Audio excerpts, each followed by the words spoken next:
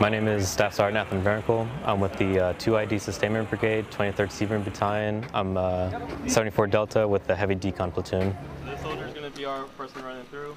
If you have any questions while they're running through, feel free to ask me. So today we're working on detailed troop decontamination, detailed aircraft decontamination, and operational decon. We try to work as much with the other units on post. This is one of our great culminating events where we can do some joint training with the Aviation Brigade to work on both CBRNE techniques and decontamination techniques. For the detailed troop decontamination, it's 8 stations in total, and then the detailed aircraft decontamination is 5 stations in total. For our casualty things, we call EPDS, that's the Emergency Personnel Decontamination Station.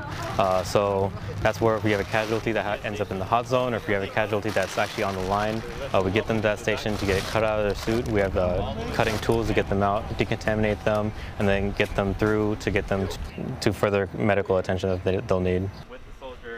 I hope from this training that they take away some of these techniques and things that we're trying to pass on, so if, when they come on contamination with their units, that they have the skills and the techniques prepared to decontaminate their own elements and handle and tackle any contamination they come across in the field.